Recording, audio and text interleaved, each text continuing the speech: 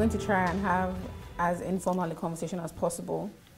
I believe the aim is for young people to feel like they're able to reach and speak to you and ask questions. And you can also tell us what exactly has been happening in the House for the last 2 years and your plans for the next 2 years. So I wanted to start off with asking you, what do you believe the highlights of the last 2 years have been, the big things you were hoping to achieve and what you have achieved?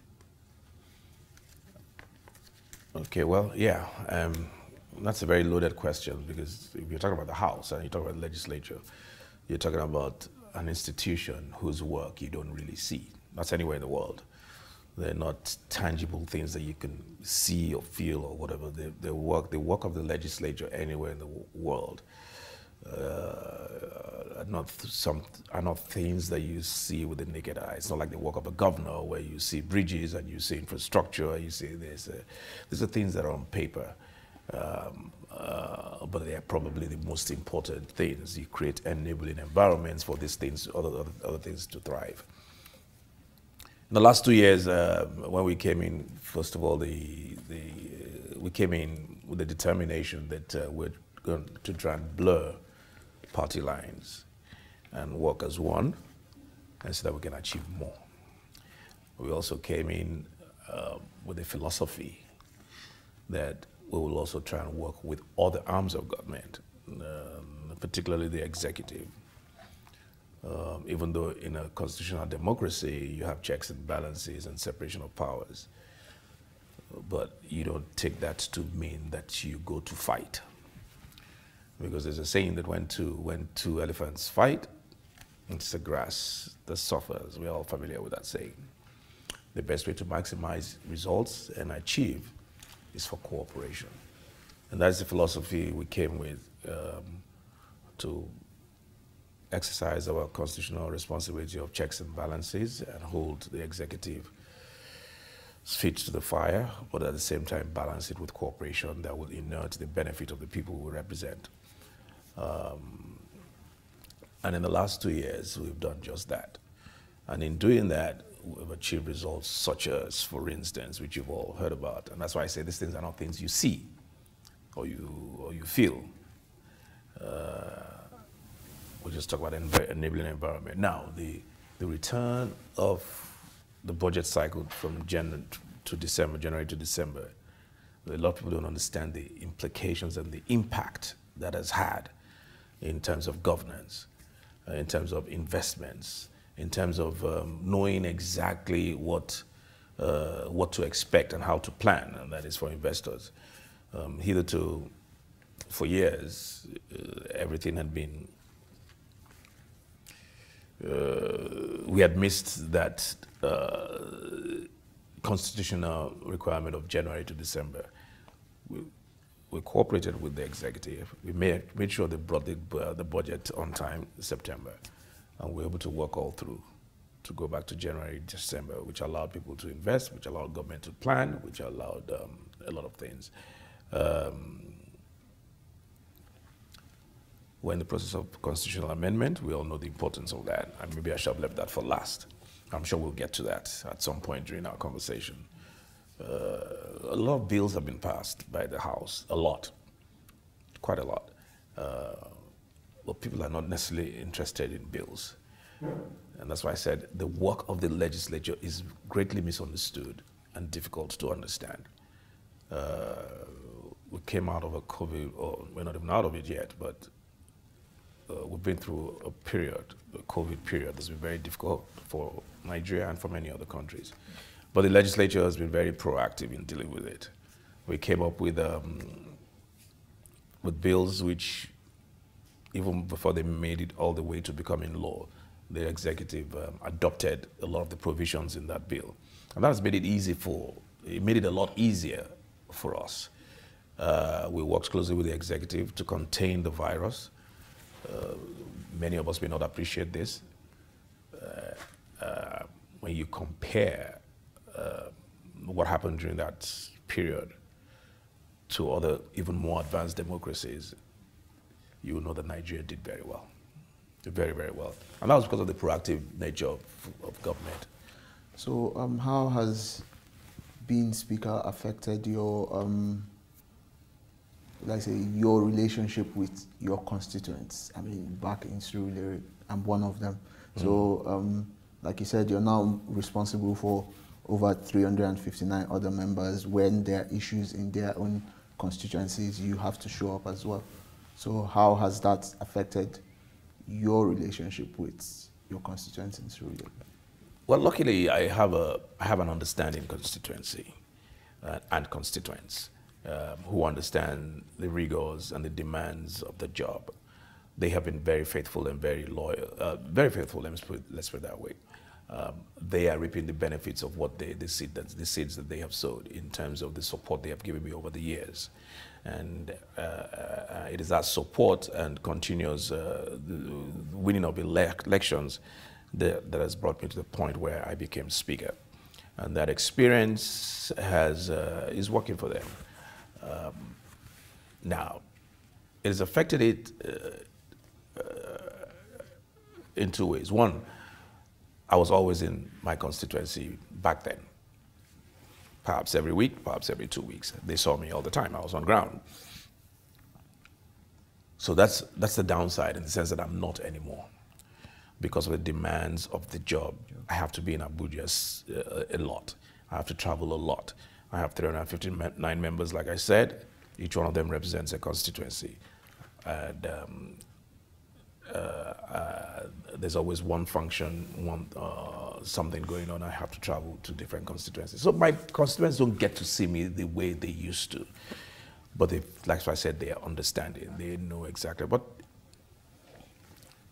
dividends of democracy, as we call it, whatever that means, I believe they're seeing it. I believe they're appreciating it. I believe they're enjoying it. Yeah, Mr. Speaker, you mentioned earlier that most of this work that you guys do in the Congress is something that Nigerians hardly see because most of it is on paper. So how do you plan to connect to the people to get to know, to hear, to see what the Congress is doing, the effort you guys are putting? And also, in my opinion, I believe that's going to help the democracy from the grassroots because people will understand the work and they will elect the right people that will go there and do the work. Mm-hmm. So how do you plan to connect to the people? Yeah, good question. The first question, and I'm going to throw another question back at you. It depends. It depends on, in the first place, do people actually even want to understand the roles of the legislature? Or is it baked into their mind and their thinking that, no, we don't want to hear, this is what as far as we're concerned, this is the role we want to give you, even though this is not your role. There's something called separation of powers. The executive has its role, the National Assembly has its role, state assembly, state government, local government, and there's a reason why it's that way anywhere in the world. Because one office, if you're a member of the House, cannot do everything. It's not possible. It's just not possible. So it's a deliberate attempt for those who framed the Constitution, or whatever part of the world, to separate those responsibilities, just like you would have in your office if you have an organization. There's something for the PR person to do, there's something for the managing director to do, there's something for the treasurer to do, which is separate from everybody else. There's something for the secretary to do. It's ditto the government. How do we intend to connect with the people and to educate them on these specific roles? Let me give you even an example. There's no election I've done, none whatsoever, that I haven't gone around to seek re-election and campaign and go to communities, go to CDAs, go to my people, and they point out things that they are dissatisfied with. They look at me and tell me about the gutter, on their streets that has not been cleared. They talk to me about the road that belongs to the local government that I haven't fixed. They talk to me about just different things that really, really have nothing to do with me. I've had to come from Abuja many years ago to go to a part of Surulere where there was a heap of garbage that had been there for for a while, but they looked to me to come and clear it, which I had to do. How have we tried to connect with this to make people understand that, no, this is not the role, this is our role. You need to hold me to my role, hold me to what I'm elected to, the responsibilities I'm elected to discharge, not the responsibility of the local government chairman or the councillor or the governor or the... We have broadcasts. They show the National Assembly on Thursdays, and there are a couple of other programs on air. We have TV, we have radio. We disseminate information as best as we can. Last year, or a couple of years ago, we set up the Green Chamber magazine, which is a periodic, I think it was a quarterly magazine, which informs about the responsibility and the duties and what we're doing in the National Assembly. People compare you to other countries, Germany, London, America.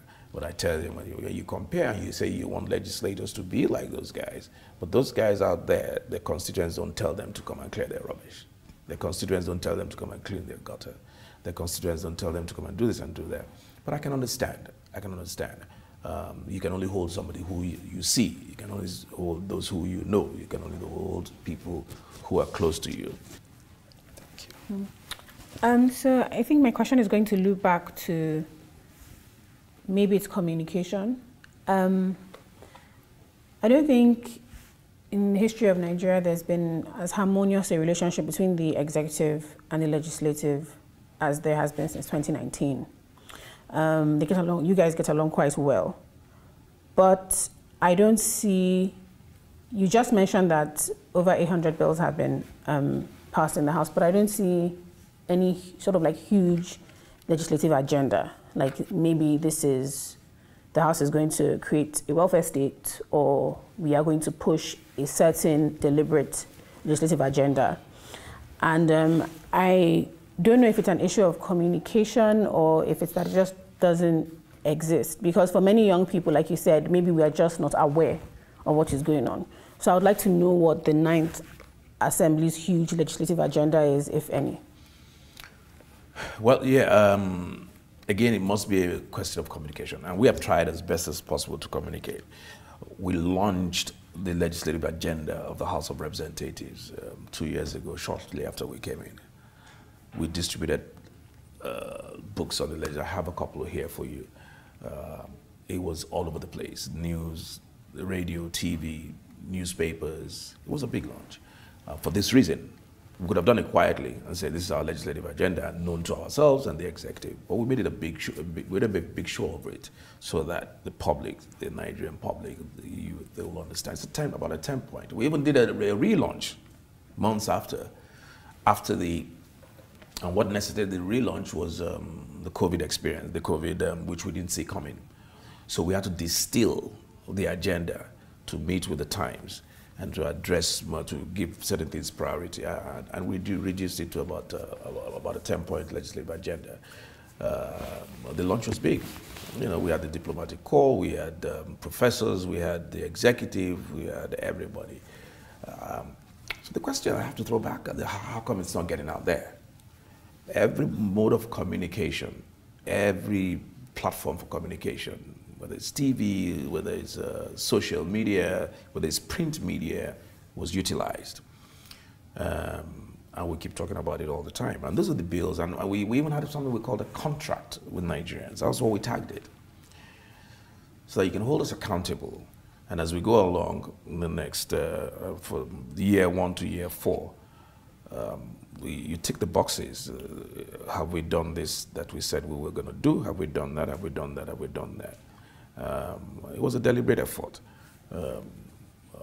I guess it will be a continuous, and that's why I said earlier to the first question that are people actually, do they actually want to hear or listen?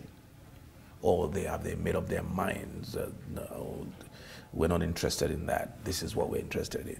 And if this is what you're interested in, and it's not the portfolio or the work of the legislature, you cannot give what you don't have, you cannot do what is not your responsibility. Our responsibility as legislators is to make laws for good governance, to oversight, to attract federal presence. And I think every member of the House irrespective of what people say, every member of the House has done his best and is doing his best to meet those obligations. Lawmaking, I talked about 800 bills. So there has to be responsibility on everybody. There are two sides to a coin. It's got to be the responsibility of the people who, those who are governing, to communicate.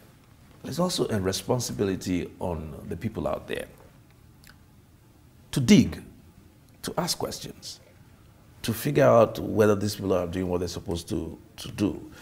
That is what you see in more developed democracies. If I tell you today that maybe in a year, the United States, one democracy we all look up to, may end up passing maybe 40, a year or 2 years, 30, 40 bills. Do the research. Our democracy is only as strong as our elections. Yeah, Where are democracy is we? what? Our democracy is only as strong as our elections. Where are we at the moment with the amendments to the Electoral Act, and what can Nigerians look forward to in the amended Electoral Act when the legislative process has been concluded? Well, a good question, thanks. Look, any amendment to any law, the mindset or the idea is to make, you've found loopholes, you've found things that you can make that law better. The law is very dynamic. It changes with the times.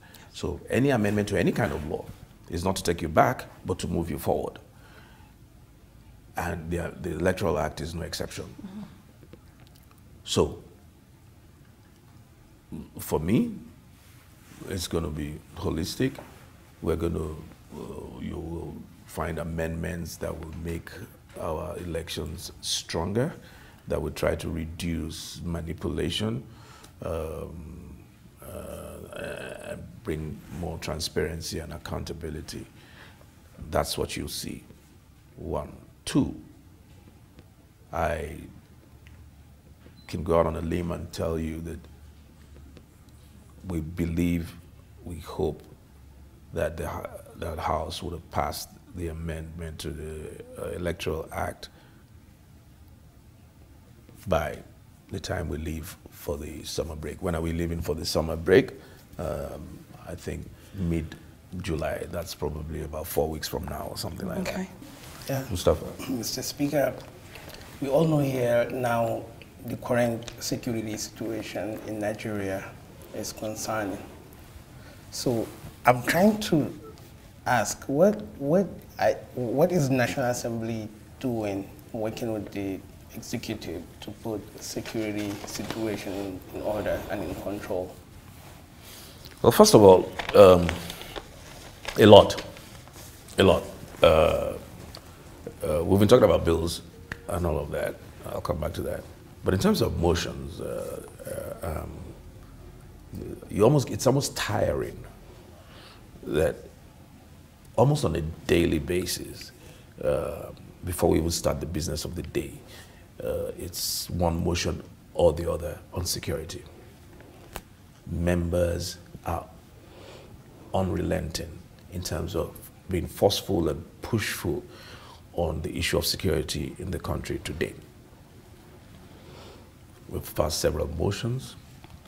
We've gone to the extent of doing something almost historic, where we invited the president to address the address the House of Representatives on the security situation. But unfortunately, some people thought it was a dangerous precedent, and the president was very, very determined to come and address the House. Very, very determined. Dates have been fixed and all of that. But at the end of the day, we didn't have that opportunity. All hands are on deck. The president is very determined. It's not about one person, it's about everybody coming together.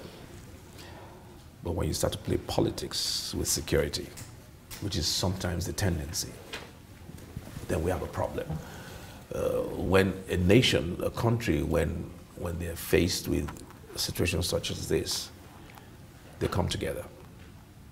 They come together because there's only one common enemy. But Nigeria seems to be defying that.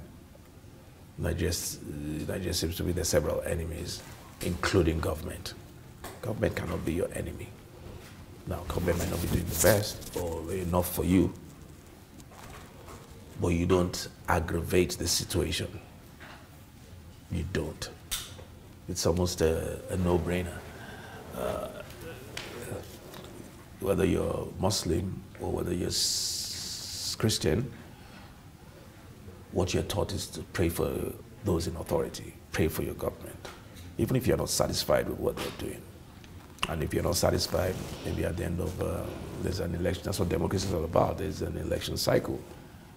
And you vent your anger at the ballot box, not what we're seeing today. So yeah, in terms of security and the House of Representatives, a lot has been done, and it's still being done. I have a question on the economy. The Naira has been devalued by over 100%. In the last few years, our local debt has almost quadrupled. Foreign debt has almost tripled. And I think many young Nigerians feel like our future has been mortgaged. There's all this debt we have to pay, and we can't see the infrastructure or the investment in human capital to say, okay, this is a reason, this is fine. In my opinion, it does seem like the harmonious relationship between Congress and the executive means that maybe in a bid to go back to the January-December budget, it seems like these huge budgets have been passed, this request for borrowing have been rubber stamped without any serious rigor. And young Nigerians are left holding the bag to pay for all this debt and pay for all this, there's all this money that we and our children will have to pay for, but we can't seem to see where the money has gone. There's a budget that says things should have been built, and it just doesn't seem like much has been done. And I'm wondering if, again, like you said, maybe it's a communication issue, or is there anything for us to look forward to? Because that's something that a lot of young Nigerians are really wondering about, because we are the ones that are going to have to pay this money back. Yeah. Jolaka, let me ask you, are you serious that you don't see the infrastructure on ground? Yeah. You don't? Okay. Well, there's very little I can do about that. But it's there. Just yesterday, I was with Mr. President in Lagos. I was with him in Lagos, where we commissioned the Lagos-Ibadan rail. Massive edifice in Ebute Metta. I saw it. I rode the train. And that's just one out of many. There is nobody who wants to be objective. The infrastructure that this government has put in place, no government in Nigerian history, none whatsoever. And facts don't lie. It's empirical. It's there. The roads, power, bridges. It's acknowledged that this government has built more road network than any government in history. Now, in terms of human capital development, you know all the things that the CBN is doing. The things that are visible to everybody, they're not just on paper. In terms of diversification of agriculture, which was just lip service in past regimes. There's so many SME borrowing, agriculture, anchor borrower programs, and so many other things that this government is doing. They're there for everybody to see. There's been a lot of squandering in the past. There's infrastructural deficit that will take us 200 years to fill. It's been analyzed. The infrastructural deficit in this country. And you have to fix the infrastructure for your economy to even improve. Infrastructure and economy, they're interwoven. You cannot separate the two. It's impossible. For you to grow your economy, you've got to develop your infrastructure. How do you develop your infrastructure? You don't develop your infrastructure with stones. You develop your infrastructure with money. Everybody, all successive regimes, all regimes of administrations have always looked to the petroleum industry. Now, all of a sudden, and petroleum is finite, it's not infinite. All of a sudden, there's a squeeze. We're not, when this government came in, we were talking about $14. You couldn't even sell the petrol anymore. So there was no revenue. So how do you get the money to develop the infrastructure, which you need to develop anyway? If you're a serious country, you must develop your infrastructure so that you can grow your economy. And the only place to develop your infrastructure, look, the countries who don't have petroleum or any product, they rely on their taxes. Ordinarily, we don't even need any product, we don't even need oil. There was a time when we were doing the budget a couple of years ago or a year ago, and I said, okay, let's do something, let's experiment or something. Let's pretend that we don't have oil. Let's just pretend for a minute that we don't have oil. But we have 200 and something million people. And out of 200 and something million people, let's assume a certain percentage, we have 80, 90, 100 million people that are taxable, that come within the tax bracket. That's enough. You see, you're blessed with numbers in this country. That's enough. Some countries rely only on their taxes to develop their infrastructure and grow their economy. So that was an experiment I tried to introduce. So anything that comes from oil will just be surplus. Petrol is now at what? It's even just gotten a little bit better. So if that revenue dries up and we don't have it, you're left with no choice but to borrow. There's no two ways about it. You are left with no choice. No matter how frugal you are as a nation, you're left with no choice but to borrow, unless you want the country to be stagnant. Don't develop, don't move forward, don't provide whatever for the young people to grow. Forget the farmers, forget anchor borrowing, forget SIP. When you were talking about human capital development, I was wondering, you know about the SIPs, you know about all these things. Let's leave everything stagnant and not borrow and just continue to pay salaries. But we cannot do that. So you have no choice but to borrow money. Now, there's nothing wrong with borrowing. All countries do it. Where I agree with you is, are you borrowing for production? And I think we are. When I hear these figures, when I hear these figures, the amount of everybody will, first of all, you sit back and wait a minute. But then it's the work of the National Assembly to make that the money is borrowed. One, they're borrowed on favorable terms, interest rates, moratorium, payback period, and two, that the monies are channeled towards what they're borrowed for. That's the oversight. So much as it sounds, and it's something on everybody's tongue that, oh, we're borrowing. I agree it's something we should be concerned about. But we have the choice. The country has to develop, and the money we relied upon over the years is not there anymore. You have to face it. Whilst you're criticizing government, you have to look at your past to know what the present is and what the future will be. Okay, so in relation to that last comment about widening our revenue net, the Ondo State government has been lobbying for, making dealing in medical marijuana acceptable. It's a huge market world over. Is there a possibility that we're going to see that come to life in this current assembly?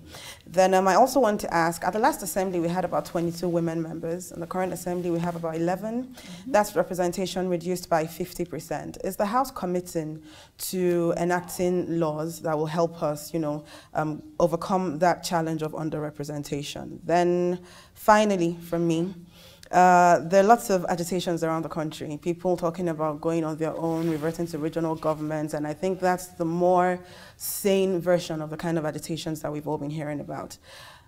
I believe in devolution of powers. You talked about state police and the fact that it is likely that the House might actually give some impetus to that particular campaign. What other reforms are there regarding devolution of powers that you think this 9th House might be willing to support?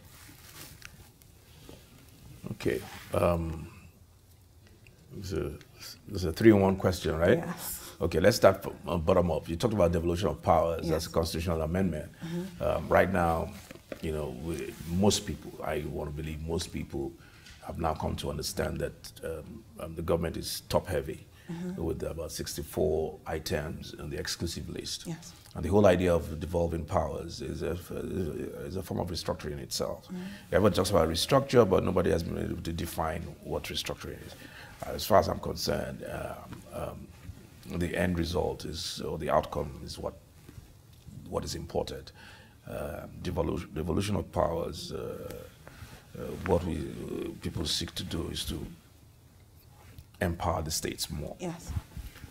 And in empowering the states, you empower the local governments, and so people can feel governance.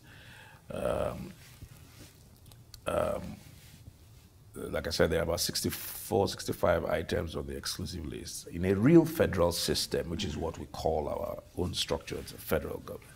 In a real federal system, the federated units are the ones that basically come together and submit some powers to the center.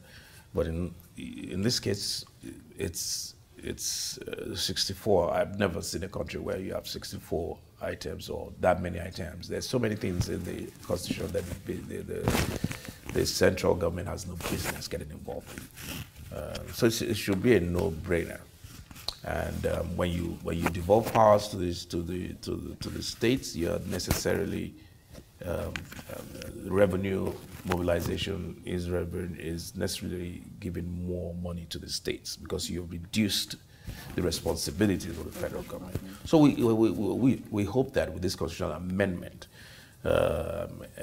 we can do some significant changes that will reduce the burden of the federal government and send the responsibilities back to the states where they belong. I'm hoping, like I said during my speech, that we're not just going to be tinkering with the edges of the Constitution and having cosmetic changes. Cosmetic changes are not going to get us anywhere. They have to be far-reaching. They have to be deep enough to define us as a people, how we want to come together, and to reshape the Constitution in such a way that states actually are real federated units, are more independent and more autonomous to the center. On the issue of gender,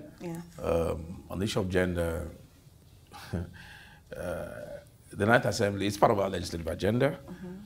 It's part of our 10-point agenda, and we've been very proactive about it. What do you call it? I'm a he for she ambassador. Is that what you guys call it? Yeah. I'm one of you. I'm fighting your fight seriously. Okay. But you see, and sometimes when I say this, it's just now that they're beginning to understand that it's the women folk. First of all, they used to hold it against me, but I was only telling the truth. That we had constitutional obstacles. In other words, you cannot ask for gender.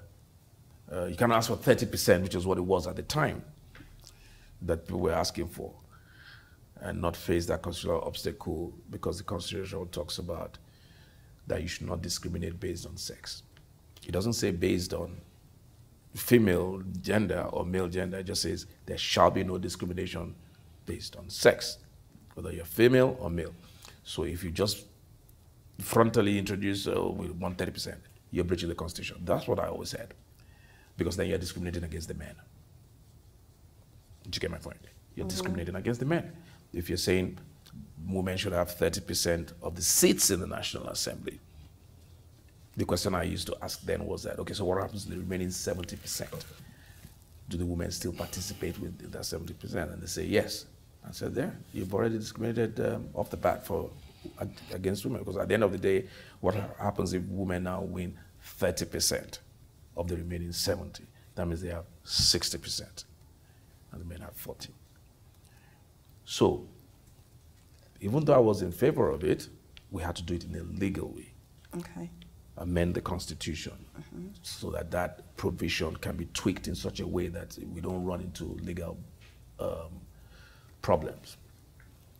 And what we've done was to introduce new innovations. I tried, and I hope it works, in the constitutional amendment we're doing in the provision that talks about federal character, I've said let us go and redefine what federal character is.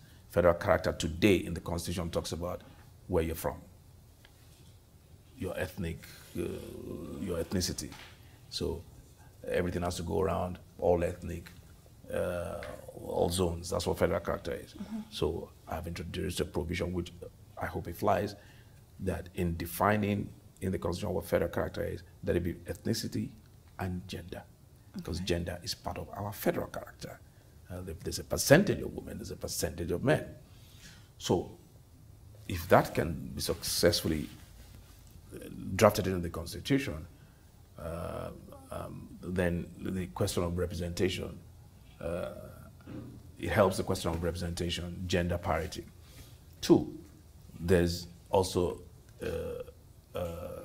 an introduction, I don't know if that will fly too, and in any country in the world, any democracy, you guys have to lobby for these things. Yeah, in we America, are. Yeah, you got to. There's a new innovation in the constitutional amendment that says that seeks to reserve one seat. If I remember the exact wording, one seat, in one senatorial district. Or create, now you have 3 senatorial districts, create 4 and leave that 4th one for women. Ditto the House of Representatives, the federal constituencies. Now the criticism against that, which you know, obviously, we're seeking to shrink the size of government, but now you are expanding the size of government. And how do you fund it? So that's the criticism. So while that may be well-founded, for me, I think you just have to balance the equities. Say, okay, so there's that problem, right? But then this is the advantage, these are the disadvantages. And I think the advantage far outweighs the disadvantage. So the question on medical marijuana, expanding our revenue net. Yes. Well, I guess it's part of diversification of the economy. It's a major debate that has taken the front burner, not just in Nigeria, all over the world. Today, there's a mayoral election coming up in New York today, starting today. One of the issues is legalization of marijuana. So there are pros and there are cons. I don't know what, it's already in the process in the House, introduced by Princess Miriam Onoha. And a lot of people are supporting it for business and for economic reasons. But I think we need to educate Nigerians so that they get a better understanding. Are we legalizing and saying everybody can just smoke on the street? I don't think that's what it is. Yeah.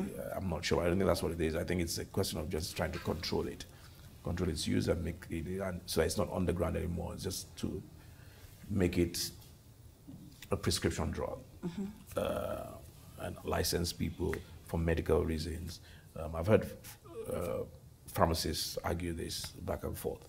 And of course, you know, we have a notable governor from the Southwest who's also championing it for good reason. Yes. So I'm not sure what the outcome is going to be.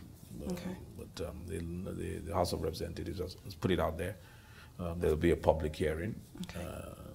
I expect people will participate. There's been talk about social media regulation, but what we've had is basically different agencies of government trying to bring in these regulations via regulations themselves or operational rules. So what exactly is the position of the 9th Assembly on social media regularization? Regularization.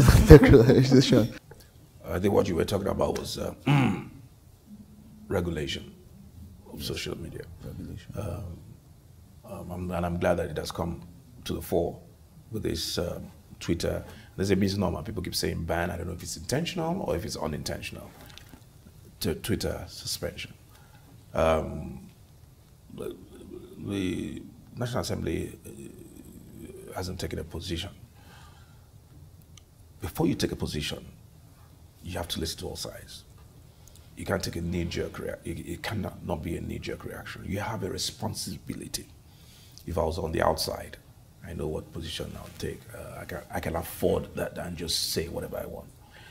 But on the inside, I've been elected by government, by the people rather. I have to be on the side of the people, but I also have to know exactly what the facts and the true situation is. You know, it's not a beauty contest. Elections it's not a beauty contest. You have to be seized of facts on both sides, and that's what I said at my address a couple of days ago on the floor of the House, when I referred the matter to the 3 or 4 committees that are relevant: Justice, Information, and Justice, Information, and the National Security Intelligence Committee of the House. What is the government saying? Government saying this poses Twitter, not social media, Twitter, which is one of the platforms, poses a national security threat. They need to find out from government. The committees need to find out from government, why do you say so? It's not enough to make a blanket statement or a broad statement. What are the facts? What do you know that we don't know? Because we have to also respect the fact that government may be privy to some things that we are not. But the government has a responsibility to communicate those things to the people. Before you do anything, communicate, build your case. Build your case. So if the government has a case, they need to build it. What does Twitter do? Some people have said in the corridors, Twitter supported NSAS, which had the potential of bringing down the government. Twitter left other tweets that are perhaps 1,000 times worse than what anybody has ever heard or seen, where people are pointing out people's homes to go and destroy police stations, and Twitter left. So there's a disparate treatment of government and what have you. Government has also said, from those who have spoken to, that it's not about Mr. President's tweet on its own. That's just a culmination, that there's a build-up before it got to, that was just the last straw. So it wasn't an isolated Mr. President's tweet. So these are all the things I've heard informally from government. And of course, I've heard from the people out there. And so there's a case to be made for and against. How do we compromise? How do we come together so that people's rights, and people talk about freedom of speech, which government has argued that that's not absolute. Yes, there's freedom of speech, but it's not absolute. So that freedom of speech can still be guaranteed, or rather can still be protected. This is what I want. I want freedom of speech to be protected, but not to the expense of the destruction of the country. So we're looking into that as a house, and we will come up with whatever else. And I believe government and Twitter are already talking. They're already talking, and I think the best outcome will be for people's rights to be protected, and for the country's corporate existence also to be protected. So it's important that like everything in life, there has to be regulation. Like everything in life. And we know that social media is perhaps the most potent instrument that can be used for good and can be used for negative. While we welcome the good, we must not paper over the bad or the evil. That's my position about social media regulation. We must strike a balance where people's right to speech is not infringed upon, but your right to speech, where your right to speech ends or begins, is where my own right or the next person's right to protection begins. Everybody has a right. So you cannot, because you have the right to speech, destroy me, and nothing comes out of it. So in many more countries, democracies that we'll all look up to are already in the mode of regulating social media.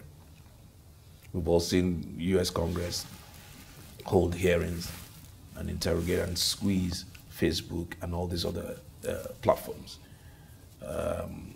So that's again the issue. The National Assembly has been contemplating regulation for a long time. And each time they do, people kick. But why do you kick? They say freedom of speech.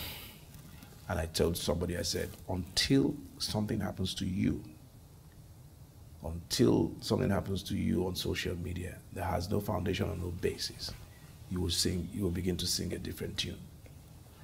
So it's a delicate balance, very, very delicate, but something that we need to do as responsible, you've heard of cyberbullying and all of that, children hanging themselves, killing themselves because of what's on social media. We don't want that. We have a responsibility to protect every single citizen of this country, every single one, bar none. And that's what government is supposed to do. Yeah, I just want to go back to the concern you raised on the infrastructural development in this administration. I think that clarified more on my earlier question on the government connecting to the people, because I'm working as an engineer on the same project, and that's the sole reason why I had to relocate to Nigeria. I have seen how much Nigerian government is putting into that project, even though the government doesn't have the money. So I think it is something that the people should know and appreciate to kind of energize the government to do more. And I thank you for that. I'm glad to hear that you're part of the infrastructural development of government. But you can tell the story because you're an insider, so to speak. You came from abroad, you relocated because you're part of the railway construction that's going on. But not everybody has that privilege to know. So I think, Jilla was right. It's about communication. She was absolutely right. It's about communication. A lot of people don't know what government is doing. But they also need to try and find out. So we'll need to do more work in trying to be conversant with what's going on there in their environment and what government is doing. Because without communication, every good intention, they say the road to heaven is paved with good intentions. Every good intention will just will not achieve what it's supposed to achieve. As for young people who worry about the legislature's closeness to the executive or the judiciary, when what seems like anti-people decisions are being made, what is your response to that sort of criticism? Because the role of the legislature, apart from making laws, is also to call into check the executive when they're kind of going above and beyond powers given to them. For the support of every Nigerian, particularly young Nigerians, it's important for them to feel like they're representatives, because reps are actually the closest to, especially House of Reps members are the closest to the people, are pro-people, are pro what is right, are pro what is just. What is the stance of the Ninth House in not just saying, but proving that they are pro-people? And once again, like I said, maybe it's a communication issue. But are there instances in which it has been very clear that the House of Reps and the Ninth House has taken a pro-people stance? Maybe we haven't really heard of it, but it's important that people kind of understand or know that. Yeah. Okay. There's no other stance that the House of Reps has taken other than pro-people. None. And I challenge anybody. We're doing a compendium. I think it's best let the facts speak for themselves. The number of motions and the number of bills that this House has passed in the last 2 years, the motions that we have gotten up to speak about, these are motions that concern the people, whether it's employment, whether it's on agriculture, whether it's on the social intervention programs of government and how it's not reaching the people, whether it's on security, whether it's on corruption. These are motions on a daily basis on the floor of the House. That if I, as a speaker, who was not pro-people, or if the people of members of my members were not pro-people, they wouldn't even find their way to the floor of the House. Again, I say 80% of the motions of this House, 80, So again, it comes back to communication. But how else do you want the House to communicate? I've made statements on the floor of the House. I've read speeches on the floor of the House that are nothing but pro-people, that would even make some people in government very uncomfortable with me. But they know better that I'm only doing what I'm supposed to do as a speaker, and members are only doing what they're supposed to do as members of the House. The fact that you're working together, and I'm proud I'm a member of the APC, and I'm a very proud member of the party, and I'm proud to pursue my party's programs and policies, and that's exactly what I'm doing. That's what I will expect anybody that is in my position to do. Now let's look at the state assemblies, where the governors are sitting at the top. I asked some of my members, if you were Speaker of your state assembly, what would you do? Would you go against the policies of your state? Let's look at an advanced democracy. Let's look at the United States, where it was even obvious that for a lot of people, they had a president that maybe a different kind of president. They had two impeachment attempts. Not one single party member, Republican Party member, well, 2 or 3 obviously, but in both attempts, 98%, 99% of the Republicans voted to acquit their president, when it was even obvious to most people in the world that you don't even need to reach that threshold for you to be impeached. Now, that's an advanced democracy. I use that as an example, as the way party politics work. But that's not what's happening here. Here, we're balanced. Here, we've gone against government severally when we believe that this is wrong. And evidence of that is the motions and the bills that have been introduced on the floor and debated vigorously on the floor of the House. And those don't lie. So it's one thing to say one thing, there's another thing to say, to see what's on ground. So we'll continue to balance the things that come up on the floor of the House. I'm not going to, because some people believe that something should not be done or should be done, and then run and go and do it without knowing the circumstances or balancing everything. I'm not going to do that. I have a responsibility to the people, and I also have the responsibility to make sure that policies of government that are good work. What I can say to the young people is I understand their agitations. I really do. And I think we all do. I can only ask that they'll be more tolerant, more patient. Rome wasn't built in a day. I know things are not the way they're supposed to be. But let's be hopeful. Let's be hopeful. We that have been elected into office, we don't know it all. We know the input. Governance is about everybody.